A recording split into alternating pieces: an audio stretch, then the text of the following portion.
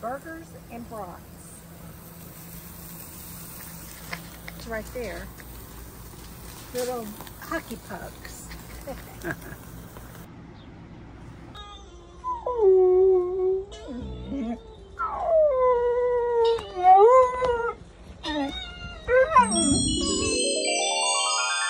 Well, hey, welcome back to the next video. It's been a while.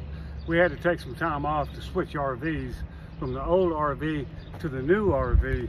The new RV had all this stuff in it that the previous owners left, and then we had all our stuff in our RV. We had to dump everything off on the ground in our RV at the RV park. They gave us permission to do that and take our RV over to get the new RV, and we still had a bunch of stuff in there, and it was a mess.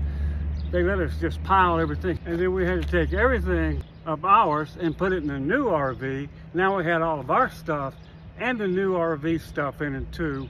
We came back to the RV park, and it took us all week to get transferred from one to the other. It was as hard as moving from one stick and brick to another, I promise you. I didn't know it was going to be that hard, but that's okay. We survived it. Now I want to show you the a little bit of the RV park, then I'm going to show you the new to us RV, and we just love it. So you stick with us. Don't forget to subscribe to this channel. We really appreciate that, and hit the notification bell. Leave a comment and give us a thumbs up. And by the way, I did not want to forget to say happy birthday to my dear brother in Texas, who today is 79 years old. And you know what? He still works full time. What a guy. And he helps patrol the border to keep us safe here in America. We thank you, Eddie, and happy birthday, my dear brother. So what we're going to attempt to do here is fly a DJI Mavic 2 drone around the park. Get some aerial views, if you will. This is my Zen Man Josh Mavic 2 DJI drone. We got the controller here. For the first time, I'm going to use an iPad instead of an iPhone in order to get my aerial views. So let's see if we can do this. Have confidence. A couple quick hits. There it is. Okay, I'm going to actually launch it right here. Me sitting here. Incidentally, it's like 98 degrees here. There's very little humidity, and I kind of like it. If it were really humid, that'd be a different story. Take this, pull them down. Take off. See it?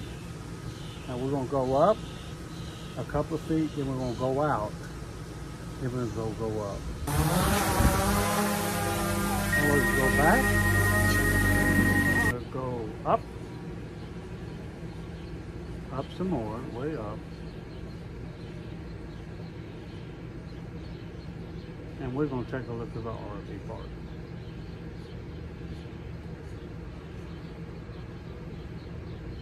I mean meters, so 100 meters is like 300 feet, right? Okay, let's take a look. Here we are. Beautiful RV park, incidentally. Let's go ahead and rotate around. They're kind of close together, though. We've seen worse, but we make do. You see how lush and green Idaho is, and this time of year. A lot of farming here, a lot of farming. Absolutely beautiful state. Love Idaho. If you've never been to Idaho, you should give it a try. Boise is not too far from here. That's the capital of Idaho. And that's I-84 right there. East and west, of course. Yeah.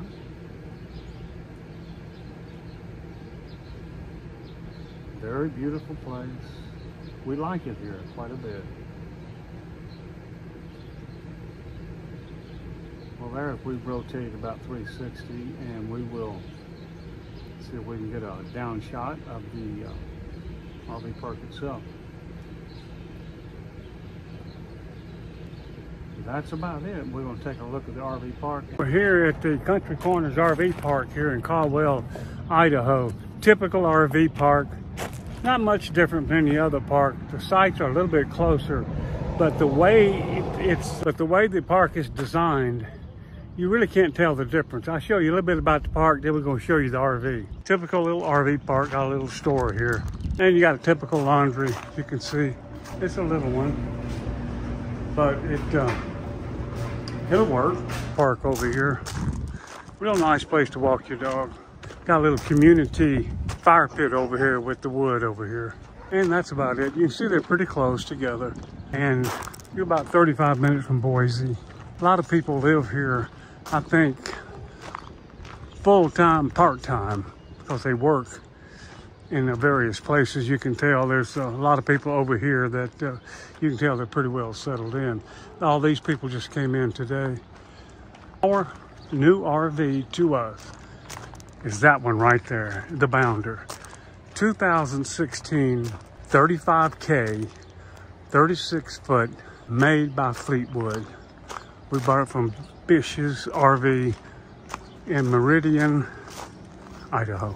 And maybe next is get rid of this and get a flat toe. And we haven't quite moved in yet. We still got a lot to do. That's trash.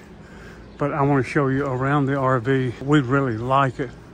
I like this sunsetter style awning. It only has 2 slides, but I like that. That's for the bedroom, and the one over here is for the living room, and they're so smooth. That's about 16, 18 feet long, I'm not sure. There's no driver's doors like the Winnebago had. You're under these trees, and the birds have done a number on us, a number 2. The tires are brand spanking new, brand new tires. Let's take a look inside. Oh, incidentally, I love these bay doors here that open. Let me see if I can get a better view over here. All the way through to the other side. And there's a lot of storage. The hole under there, I'm putting solar back there. And I'm expecting 6 solar panels, 195 watts each, come in Monday. Anyway, let's show you. I love the color. It's called Desert Sand. Let's take a look inside as we go in here. It's really, really nice. Hey, babe, Scooter loves it. He fell in love with it right away. And one of the things we really like is these 2 air conditioners. They're really quiet. And you can flip these, and it forces the air out through a central system. Plus, it has propane central, which we really like. It'll heat you up real quick, right? The 2 captain's chairs swivel all the way around. We certainly like that. It's in real good shape. It's like brand new. This bed here is part of the 30th anniversary edition of Fleetwood Bounder 35K.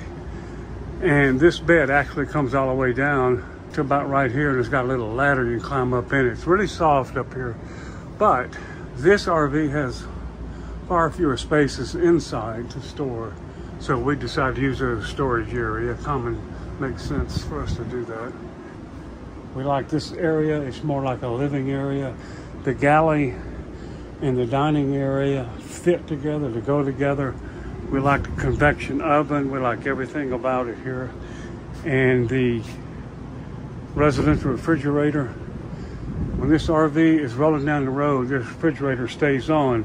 It has a built-in inverter that runs off the house batteries that keeps it going, and actually keeps power to the whole RV as you're rolling down the road. And this little section here pulls out. Somehow Cindy knows how to do it, but when we bring the slide in, this entire slide in right here, Cindy knows how to make it disappear. I don't know how to do that yet. But anyway, that's it. You got a half bath and a full bath. And the half bath is still got, Cindy has her favorite wood carving paintings. We got to find a place for that. But you can see it's really nice, really convenient to have a half bath. I love the lighting system. And in the bedroom, this is the bedroom slide. It just comes out with a touch of a button. It's real quiet. There's storage space underneath. Those windows come up, the window shades come up. I also have shade covering on the windows too, right here. Cindy likes that. She opens her window at night and she likes the cool air coming in. And of course, we got smoke detectors. And we're not quite moved in yet, but it's got a bedroom television, which we don't watch. And this is the main bathroom, which we really like this skylight.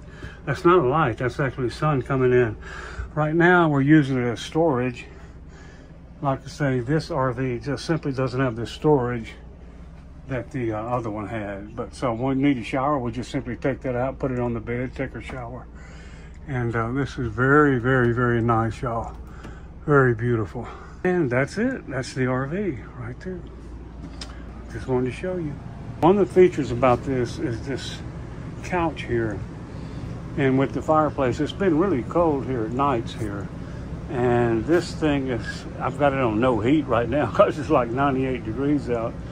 But I just wanted to show you how homey it is. Look at over here. It virtually is just really warm, homey feeling, right? Cindy did all of this. You should have seen it. It was a mess. She took her a week to get this so we could consider ourselves, we're still a little bit left, consider ourselves moved in and organized. And remember to subscribe. We'll see you next video. You take care, you guys. Thanks for watching. In our restroom here, our main bath, master bath, it has a vacuum toilet. You turn this on, you see the red light. And when it turns green over here, that means it's ready to flush. And it does a super job. There's actually a manual on this. I've never had to read a manual on a toilet before.